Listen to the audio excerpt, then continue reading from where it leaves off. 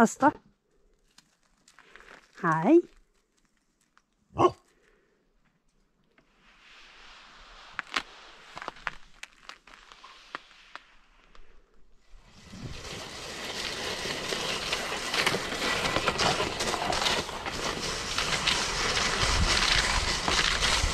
Vänster. Vänster.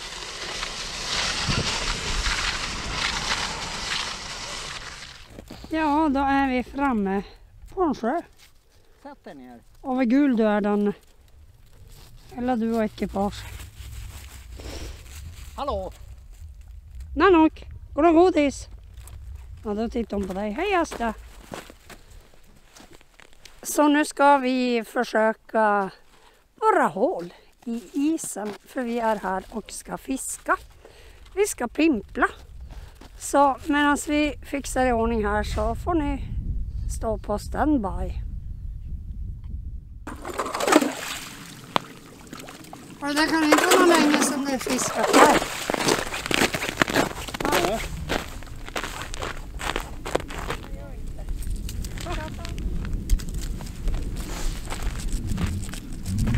Då borde väl... Ska jag gå bara ett håll där borta då? Ja. Där. Ska möta min man.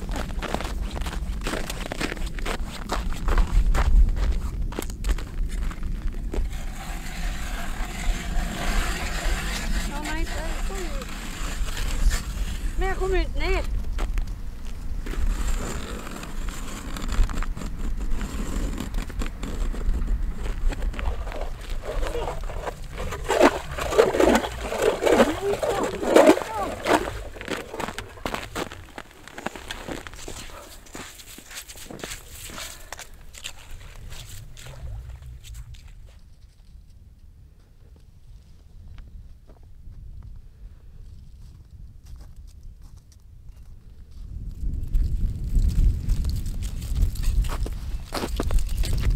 Kom du lös? Nej.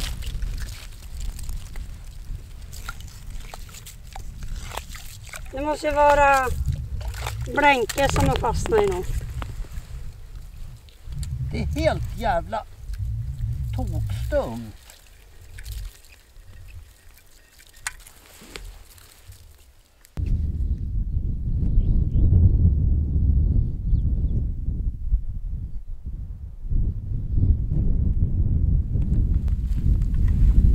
Asta, stanna.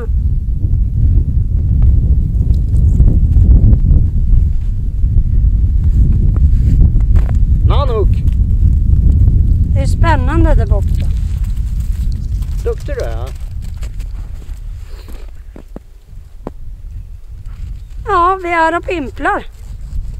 Jag i alla fall. Danne fastnar i botten. Med kroken, men det löser vi väl. Ja, jag har det.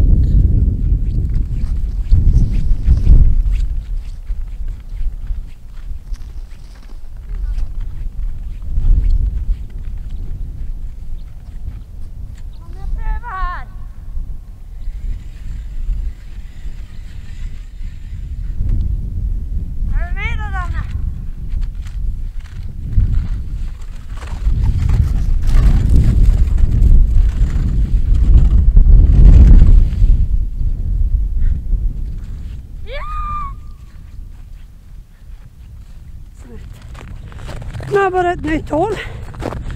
Lite längre ut. Ska vi se om jag får någon fisk. Där! För det är ju det. Man ska nog inte vara för nära varann. Där är ett hål. Så då får vi se.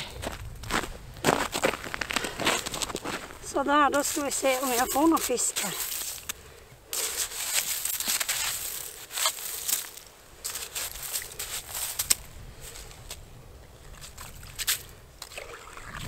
Kanske någon fisk. Ja, som ni såg så har vi tagit hundarna. Jag hade spark och Dan hade släde. Så har vi tagit oss hit med dem. Man får passa på nu medan vårsolen har börjat komma att fiska Det är säkert, ja vad kan det vara, 15 år sedan, 14 år sedan som jag var och pimpla.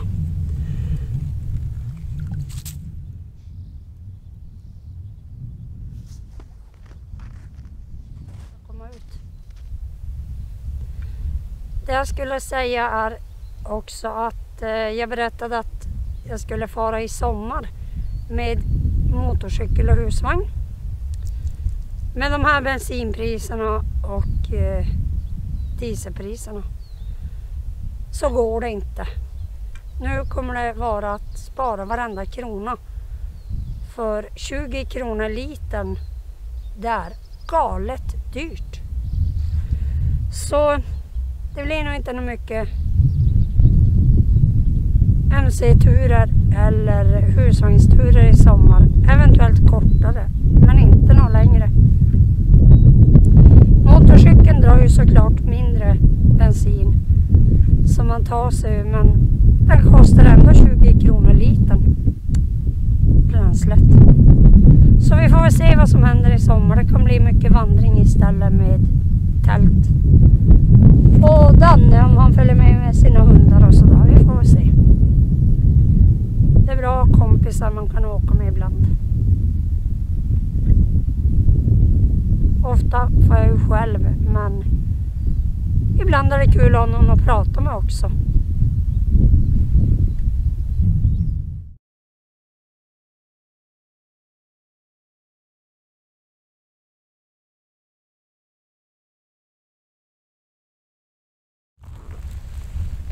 Jag ska försöka göra med någon lunch. Jag vet inte vad klockan är. Vad är klockan?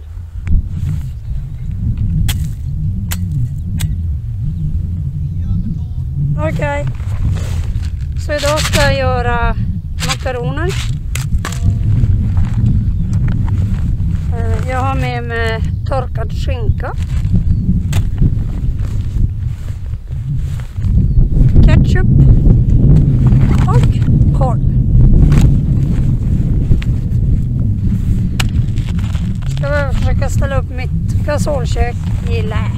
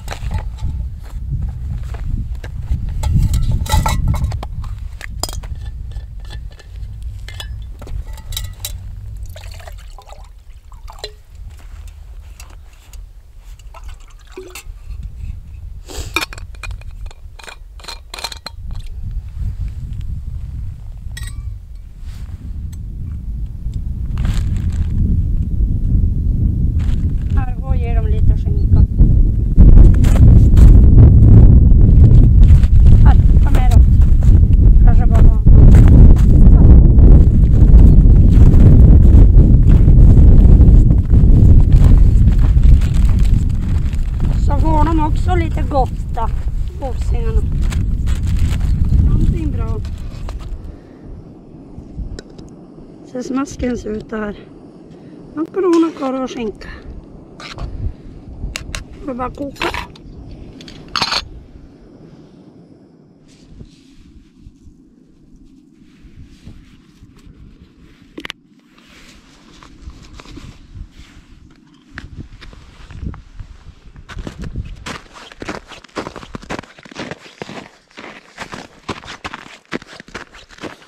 Hade du varm vatten? Ja, jag har kaffepulver. Ja, men det har jag. Ja. Hej Asta! Vad vill du, Nonok? Nej, nej, nej. Inte hoppa. Får du smaka? Det är inte så gott det där.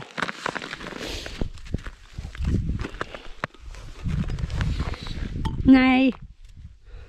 Ni ska få något gott där ni.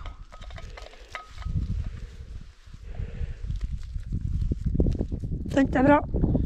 En liten fin kosa. Stanna! Upp.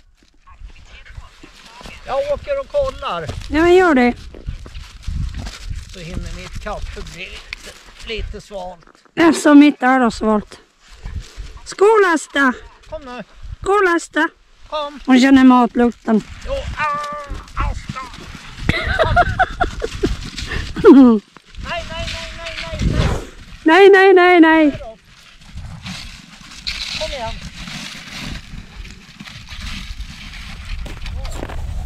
Ja. Maten var jättegod.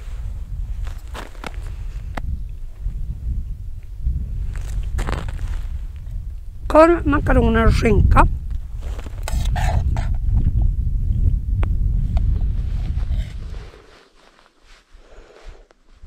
Då kör vi. Ja.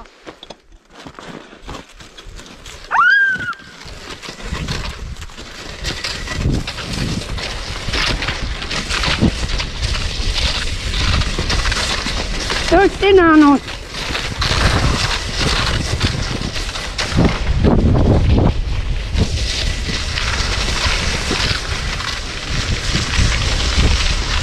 Duktig Nano.